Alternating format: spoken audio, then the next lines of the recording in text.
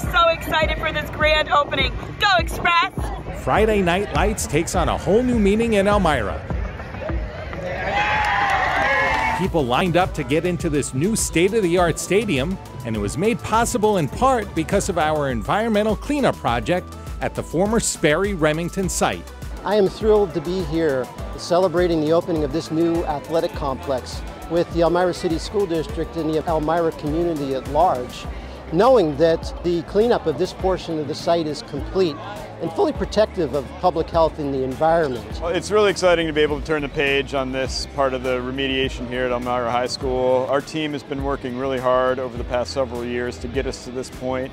I think this is a fantastic opportunity to celebrate with the community. All the hard work that's gone into this project and bringing this to an ability to celebrate with the community, and it's just fantastic. Go Jazz! Super exciting. We're happy for the families, the students, the community.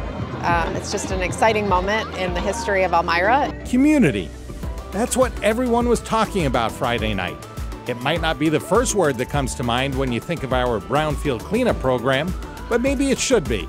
The program promotes redevelopment and revitalization of communities across the state. These construction projects take a lot of time, engineering, and a lot of work to get done. And when we can reach a goal like this, it's really a pleasure to be here.